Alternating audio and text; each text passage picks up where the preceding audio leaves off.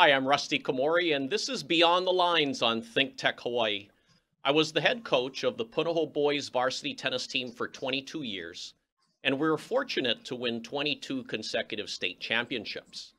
My book, Beyond the Lines, is about leadership, creating a superior culture of excellence, and finding greatness, which is what this show is all about.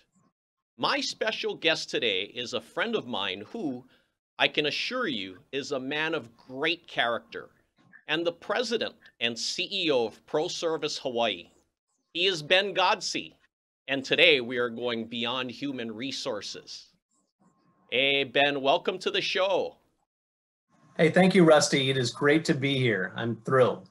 Now, Ben, I think one of the reasons you are a successful guy is you have God in your name. What do you think about that?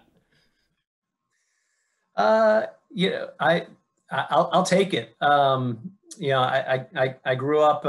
I grew up in Mississippi, and sometimes I get some jokes about that. I've always gotten questions about it. Godsey. What I understand, way back, there were some preachers in my past. I think it's clearly an advantage to have God in your name for sure. Now, Ben, I want to ask you. Early in your life, what are some of the jobs that you had back then? Yeah, so I grew up in Mississippi, down in the deep South, and so work for me was oftentimes manual labor during the summer. I started off mowing lawns around the neighborhood, and then moved into doing construction. I would do construction just during the summer months, because that was a high-paying job for, that just required manual labor again. Oftentimes digging trenches or, the labor help. Then after school, I was a file clerk. So from 3 to 5 in the afternoon, or 4:30 to 6:30 or something like that, I would file papers in a law office that did collections. And then as I went to college, in the summers, probably the most exciting summer job I ever had was I went to Alaska and worked on a fishing boat, a gill netter, catching salmon out in the Cook Inlet in Alaska. And that was really fun and exciting. I did biology for a couple of summers, and then I figured out, hey, I wasn't destined to be a biologist, even though I'd studied biology in undergrad. And it was time for me to go and start figuring out a career. Wow, very interesting, Ben. Now, I want to ask you about your family. I know you and your wife have 3 sons. How are your sons doing? I think they're doing as well as can be expected during these crazy days. There are 10 days left of school.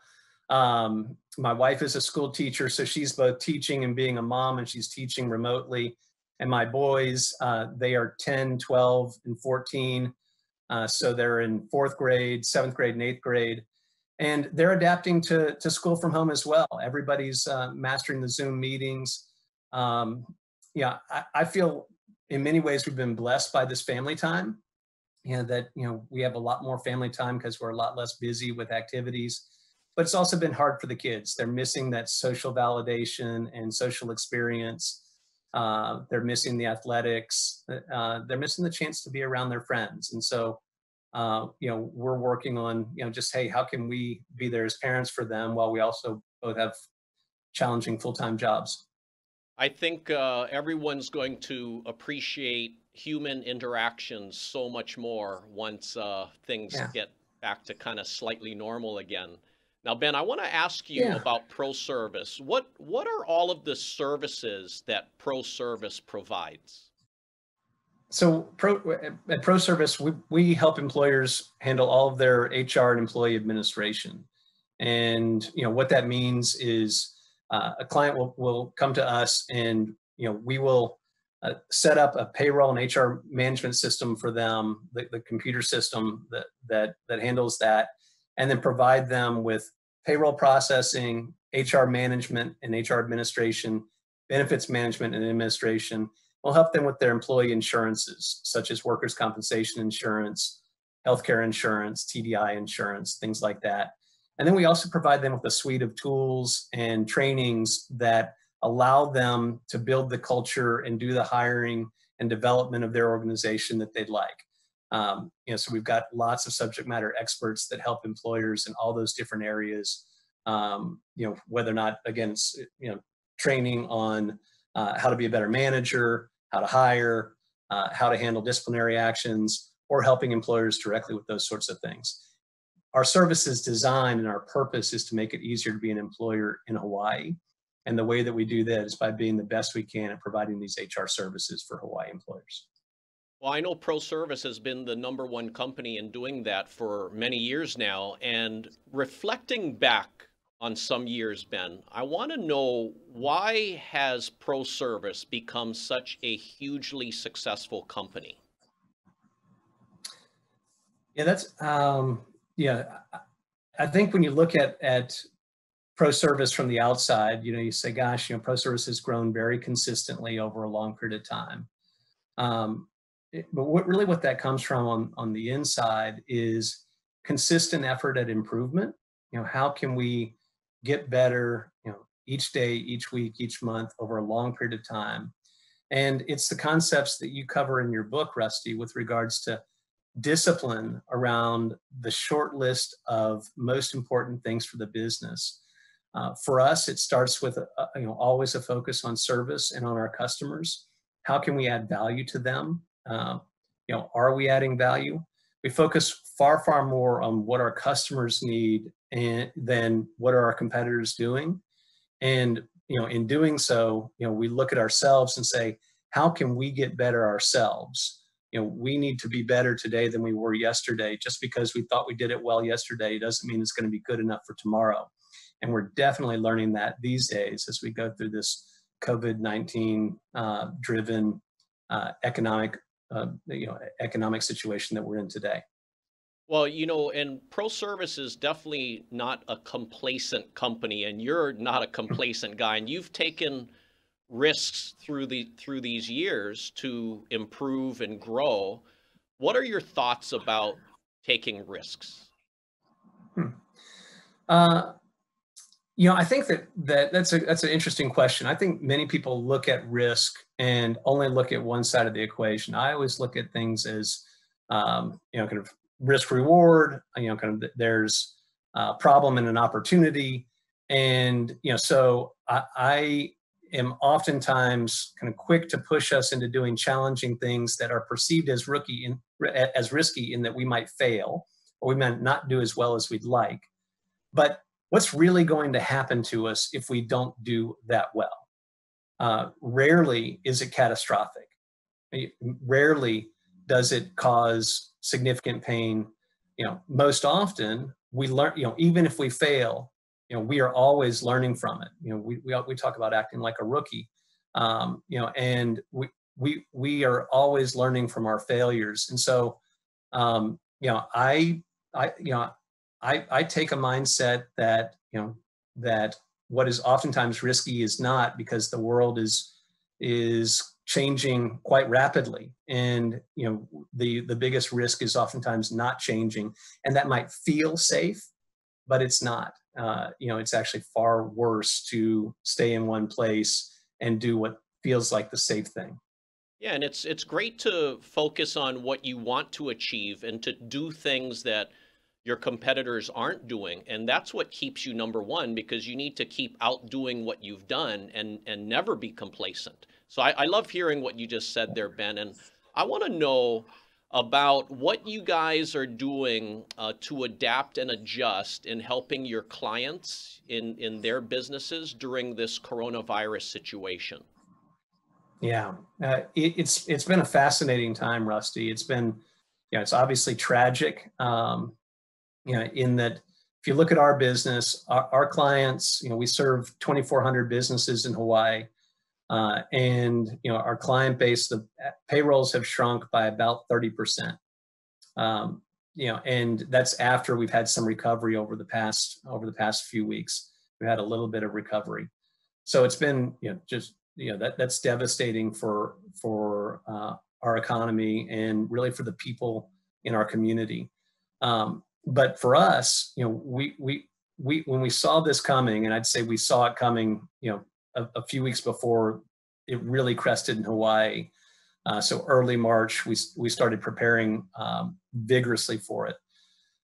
We threw our company, into rapid change to prepare for and test all of our disaster preparedness for remote work, complete remote work, 100% digital delivery of services, changing our, how frequently we were consulting with our clients and what we were consulting with them on, because the laws and regulations have changed just rapidly. Over the past couple of months, there've been a series of new laws that have been passed, the CARES Act being the biggest of those. And we have to be experts on those, and we have to take that information and put it in a consumable form for our clients. So like, for instance, our training and marketing teams went from doing on-site trainings to everything 100% digital, and really started taking on a newsroom type of an approach to, we've got to take this information, digest it, and get it out so that it's in the best consumable form for employers. And then our teams have to know this and be able to teach and consult our clients on it within hours of it coming out. Because when employers' revenue got turned off so suddenly by the shutdown, employers had to make decisions in hours or days that usually they would make in weeks and months. And so every day was the potential for significant economic harm and harm to their staff. And so we had to go incredibly quickly to be able to solve those issues and do it at high volume. So we reconstructed and brought together cross-functional teams in different ways, worked on a daily cadence versus weekly cadences for most of our work. We've just been doing a ton of client listening, saying, hey, is this helping you? What else do you need? Help us understand what you're going through. Just lots of phone conversations and exchanges with clients at all across the company, so that we can evolve as quickly as we can in what was, for at least, I'd say the month of March and April, a situation that was changing kind of exponentially. It was changing so rapidly that we couldn't keep up. Nobody could keep up. But I think we did the best we possibly could, and overall did a good job for our clients. Yeah, and knowing you, Ben, I know that you have great empathy for your employees and your clients, and I know how much that you're working the hardest out of everybody, and you're somebody that you're not going to ask your employees to do something that you yourself wouldn't do. So I already know that about you, but I want to ask you about culture, because I know that you have a great culture of excellence. Tell me about ProService's company culture. Yeah. So you asked earlier about how we've stayed successful for as long as we have and how we continue to improve. And it does, it starts with culture, and culture starts with character. Character, really is who you hire and how you hire. And so making sure that we hire people of high character is, the first element of building a great culture, but it's not sufficient. Then you have to be very clear about what are the behaviors and activities that you want that reflect that culture, the culture that you want. And for us, when we talk about our culture, we want a positive environment for high performers. And so some of the things that we want to see in our culture are, we want to see transparency, i.e. people are, willing and quick to bring forward bad news. We're willing to share kind of everything that's going on in the company. We want transparency. We want to be highly collaborative. We want to be solutions oriented, kind of quick to move to doing versus, continuing to talk about things and perfect them. We want to go quickly with our solutions. We want to have a high amount of accountability, but we want to have low blame. That's really, really important for high performers. High performers want accountability, but for it to be, a positive collaborative environment, it has to be low blame. We get to that with a concept that we use called 100% accountability, which is really anybody who kind of touches or can influence, an issue. If that issue doesn't go exactly as we'd like, let's say that something goes wrong for a client, and we need to fix it. we want to really understand it. We want to all have everybody who could have influenced to take 100% accountability for that. So if there were 5 of us, it'd be 500% if you added it up. And, and therefore we're not saying, oh, you did more of this than me. It's all of us. All of us could have changed the outcome. And so let's move on to how we fix, let's really understand it and then move on to how we fix it. And that helps us get to a positive environment for high performers. It's something we're constantly working on. It's, we'll never perfect, because, every person is changing, our situations are changing, but we have to get really clear about what are the activities and actions that represent that culture for us, and then reinforce them. When we see the positive, that's our primary way of celebrating the culture. But then also, having negative consequences, when people aren't living the culture, when people don't fit. Yeah, no, I like what you said about accountability, because everyone's a reflection of each other. I mean, you are a reflection of all of your employees, and they're a reflection of you too. So it's all about teamwork. And earlier you mentioned about my book, Beyond the Lines, about discipline. What other principles stood out to you in the book? Certainly the need to have a plan. You talk about preparation and planning in there, and we always want to know what our priorities are, what our plan is, and we also so even coming into the COVID-19 shutdown, we immediately made a plan, and we said this thing is it's going to change almost daily. But it is still a plan. It is still, a prioritization of what's most important for our business. And so, I think for, to be, to be excellent, to be the best you possibly can be, you have to identify what are the things that you most need to improve. And we have to be really clear in communicating that in our organization. We may not always be right. We're often wrong, but it's what we're going to do, and then we're going to get information and feedback, and we're going to change it. I also think one of the things I really took away from your book was how you as the leader really set the tone for the organization, and it's one of the things that I've tried to take away and continue to try to improve in my own leadership at ProService. How can I show up each day and be the leader that my team needs, be the one that gives them hope and inspiration, and also the one that sets the standards in in my behavior and through my actions, not just in my words. Ben, speaking of standards, I know you have high standards, and I know that you are very smart, and it was evident when I was there at the when you got presented the award this past year from Hawaii Business Magazine, and I was so proud to be there to see you receive it. What drives your passion for helping businesses and people?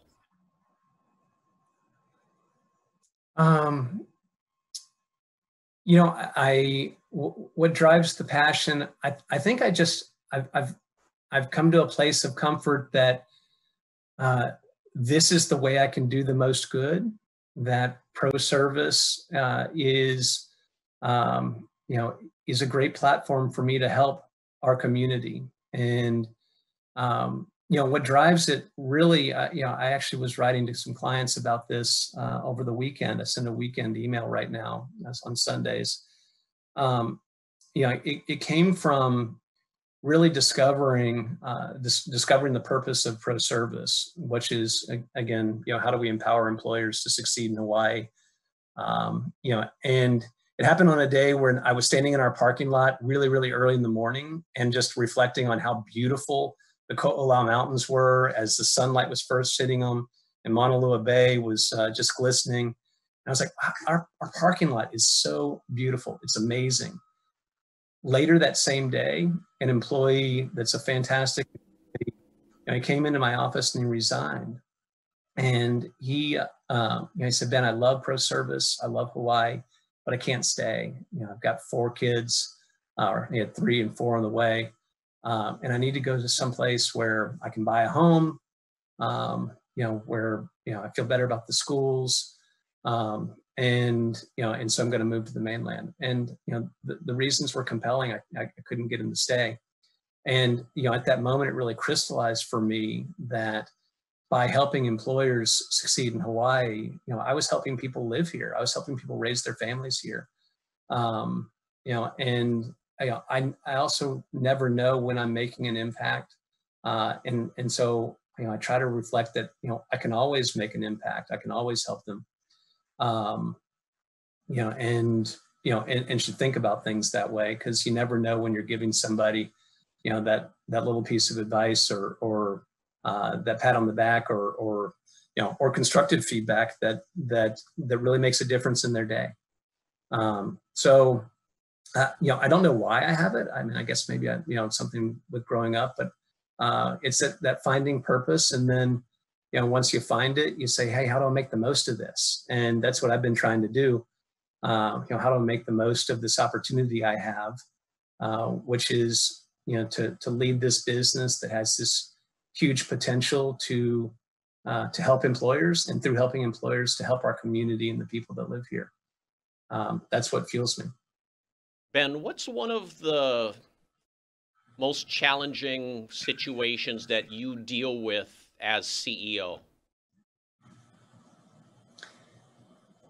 I think the most challenging is, when things aren't working out for an employee, when you may have to fire somebody, or demote them or change your job. But just to use the starkest example, it's firing somebody. You hire them, you have the best of intentions, you put tremendous effort into, hopefully making sure that they're the right person, bringing them on board.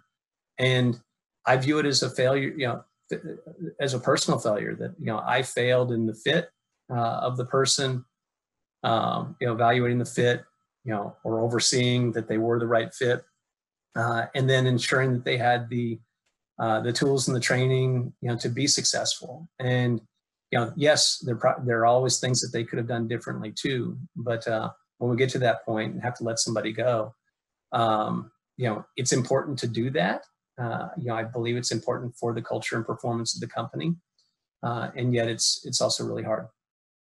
Yeah, right there. I mean, you talked about accountability earlier, and you're taking accountability for that situation as well. And for me as a coach, when my players would lose a tennis match in singles or doubles, I'm not blaming them. I'm blaming myself. I'm thinking, is there a way, should I have communicated better? Should I have communicated less?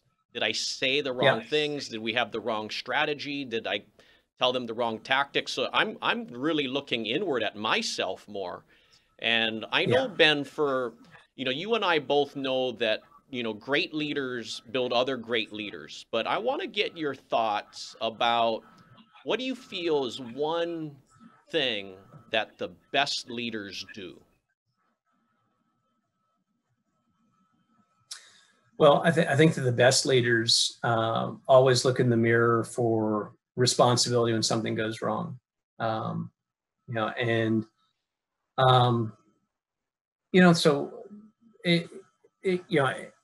and that's what that's our job. Like, that's the weight of leadership. It's a lonely place.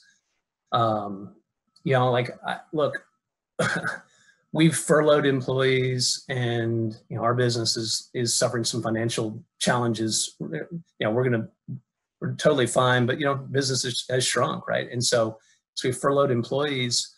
I took a voluntary pay cut, and just took my salary to nothing for the period of time that our employees are on furlough, because it's really, really important to say, hey, when there's bad news, I have to lead by example, and I have to internalize that. And the same thing goes with client feedback. I ask clients, hey, if we're not getting you what you need and you're frustrated, please let me know. I'm not doing that, to kind of be over the top with my employees.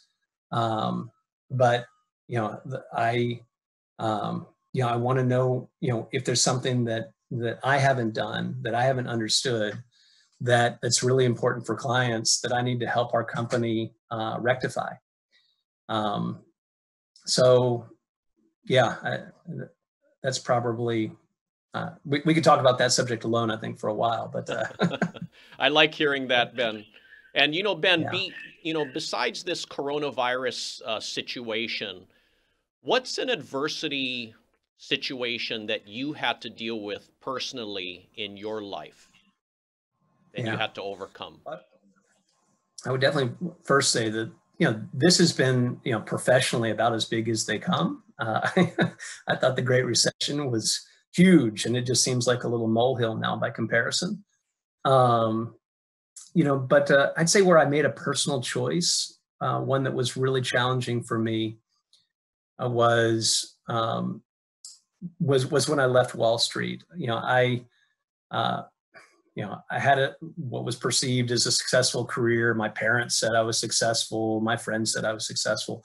I had a wife, and we wanted to start having a family. And I was making, pretty good money on Wall Street, but I just wasn't happy and satisfied and content. I knew it wasn't my purpose. And, it was very hard to walk away from that. It was an extremely difficult decision, to, and I would call it adversity because I had to make the choice to walk away from that. I've had lots of other adversity where just things have happened to me, and then you just deal with bad stuff that's happening.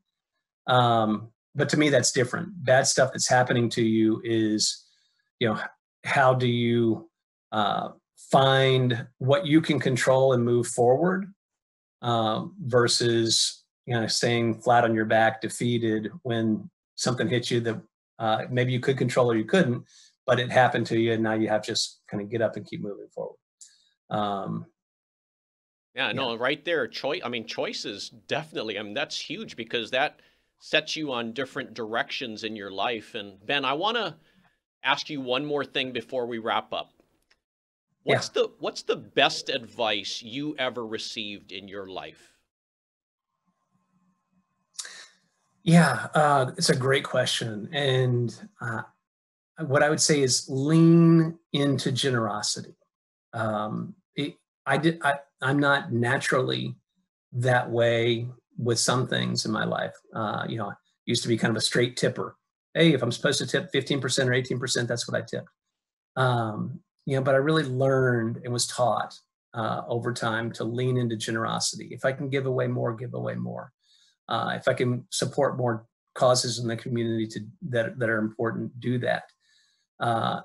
If I can give advice, if I have 15 minutes and somebody wants to talk on the phone, to do that. So leaning into being generous with time and money to support others that need help. That is probably the most important thing. And some people have it naturally. For me, it was more learned. I was, good at school and good at doing things that, kind of got me ahead. But I feel like kind of expanding and having things become about more than me, and how can I do more for others and be more generous has been the most profound advice and change that I've had. I love hearing that about generosity and helping the community, and you're definitely doing that. And Ben, I want to thank you for taking time to be on our show today, and super awesome having you. Rusty, it's awesome. Yeah, it's great to see you. I appreciate the opportunity to come on and hopefully help some people right now, and can't wait to catch up with you again soon. Great. Thanks, Ben. Okay, thank you. And thank you for watching Beyond the Lines on ThinkTech Hawaii. For more information, please visit rustykomori.com, and my books are available on Amazon, Barnes & Noble, and bookshawaii.net. I hope that Ben and I will inspire you to create your own superior culture of excellence and to find your greatness and help others find theirs. Aloha.